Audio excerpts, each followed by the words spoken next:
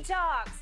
They have reportedly slowed down to a trickle, and one anonymous GM is sharing his thoughts as to why.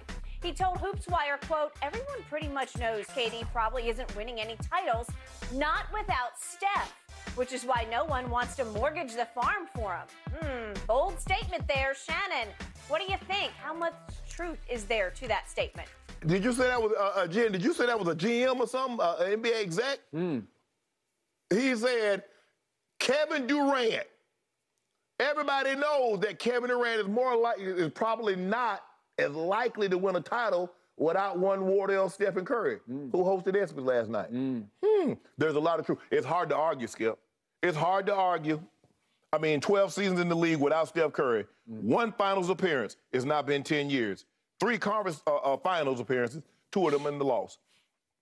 Now, Kevin Durant, Brooklyn was Kevin's opportunity to say, I can do things without Stephen Curry, without Klay Thompson, without Draymond Green. That was his opportunity. That's what he was going to do, because one title in Brooklyn was going to mean more than 2 in Golden State. And what happened?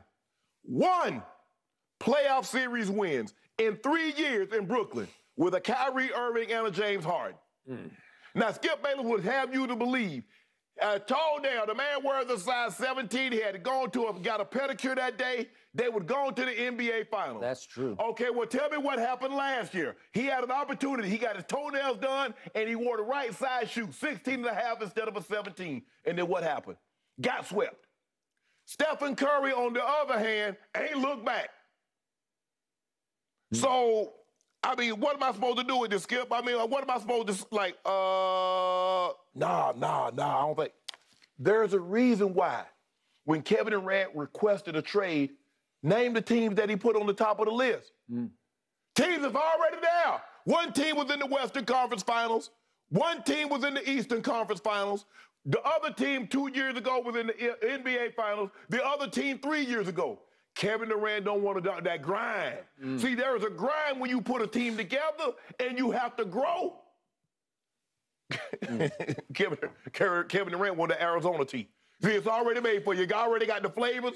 Whatever flavor you want, it's already in the can. You just pour it in the thing. Kevin Durant don't want to mix the tea. He don't want the tea bags. He don't want to warm it up. He don't want to put the sugar in it. He don't want to do none of that.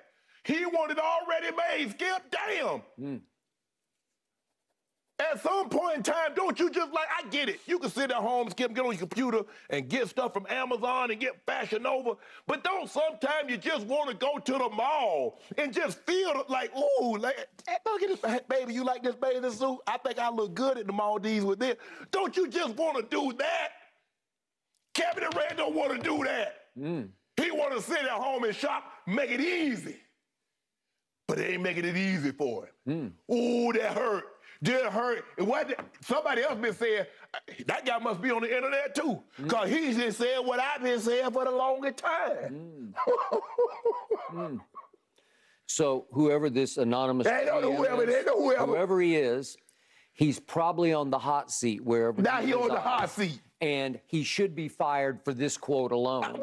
He should be fired. Is Kevin Durant not on the hot seat? Lucky his name was not attached or he would be fired. Is Kevin Durant on the hot seat? No, he's not. Why he not? All Kevin Durant did a year ago was what? Was put a team on his back, and even you came out here and the quote, unquote, from Hall of Famer Shannon Sharpe was, it's 1-on-5. It's Kevin bleeping Durant against 5 Milwaukee Bucks led by Giannis and Drew Holiday and Chris Middleton. It was 1-on-5. That was your quote. That's what you acknowledged. And he scored 49 in a Game 5 masterpiece, and he scored 48 in a Game 7 home masterpiece that ended with a pedicured toenail on the line. Just a toenail on the line, or we're having a completely different conversation. He made one of the great playoff clutch shots of all time, and unfortunately, it counted only 2 instead of 3. If it had counted 3, we'd be having a whole different conversation right now because they would have gone on to beat Phoenix for the championship 2 years. Yes, they would have. It's Kevin bleeping Durant. And I hold in my hand a quote that you not only acknowledged, but you embraced a few days back from the great Jerry West. And you said, when Jerry West speaks, I listen. Yes. Did you not say that? I said that. And he said, I happen to know Kevin very well from when we were in Golden State together. He's one of the nicest people that you ever want to be around. Serious basketball player, does not neglect his craft. People misread him, who he is as a person. This is one of the greatest players we've ever seen. As far as his value on the open market, Jerry West concluded, you cannot give enough to get a guy like him. Clearly, that's what he said, cannot give enough. Clearly, there are teams that believe that you can give too much for a guy that has not won anything outside of Wardell, Stephen Curry. Which brings us back to Steph Curry. You see it last night, making jokes, too. He made a couple of jokes, but he left all the good jokes, the roast jokes. He let Kevin Hart do it for him, and then he let Peyton do it for him. Yeah. I don't know if you saw that little skit that they did, but that they were doing. He was having a conversation via phone and Zoom with those two, and they were making all the good jokes. Yes. Okay, the funny jokes. Yes. Because Steph said, "I want to stay above the fray. I don't want to get involved. In this. I don't want to take shots." He took a little shot at LeBron open, but that was just a little one. Right. Okay.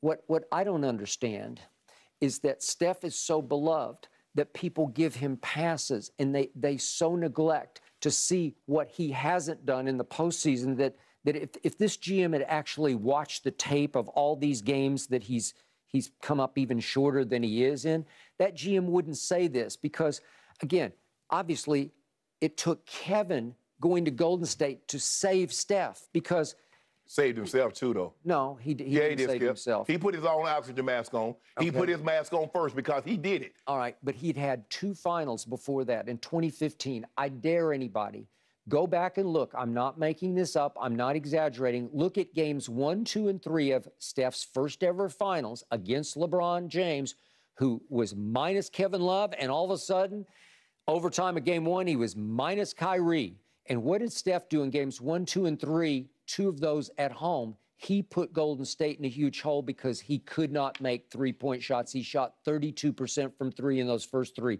11 of 34. He shot 39%. And then what did he do over the next 3? Okay, well, the point was he had 16 turnovers in the first 3 games. That's, yikes. That's more than 5 a game. Yes. And all of a sudden, they're down 2-1 with game 4 in the King's Palace in Cleveland, Ohio. And what happened? Steve Kerr put Iggy in the lineup, and Iggy became the MVP. It wasn't Steph who got them home in that series.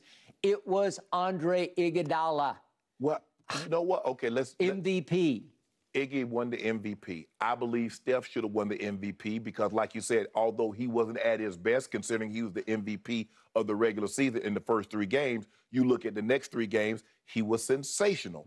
Now, we keep saying what Steph was doing. What did Kevin Durant did in the finals?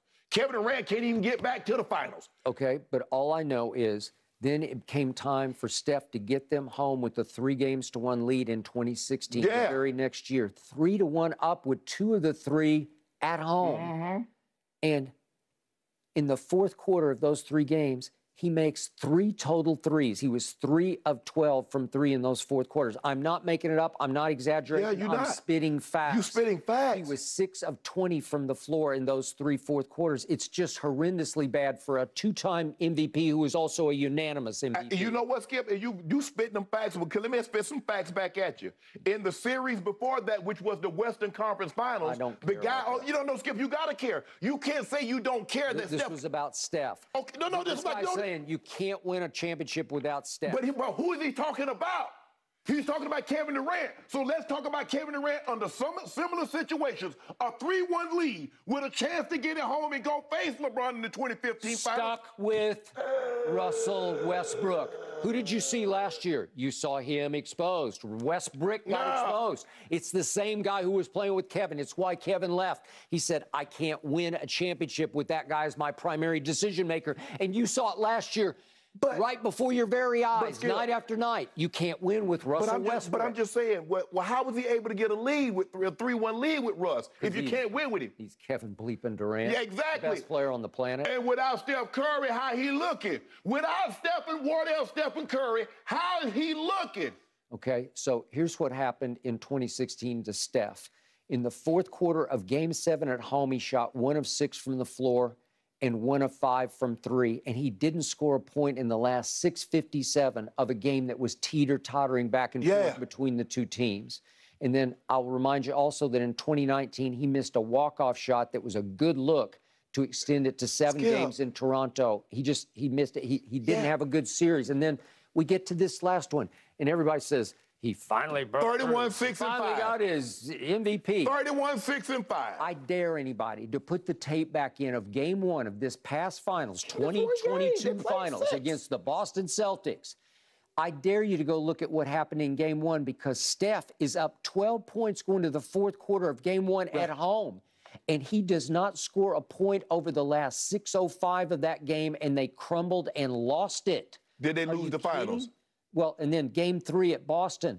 It's a 4-point Boston lead in the fourth quarter, and Steph scores 2 total points with 3 turnovers early in the fourth quarter, and they crumble and lose that game.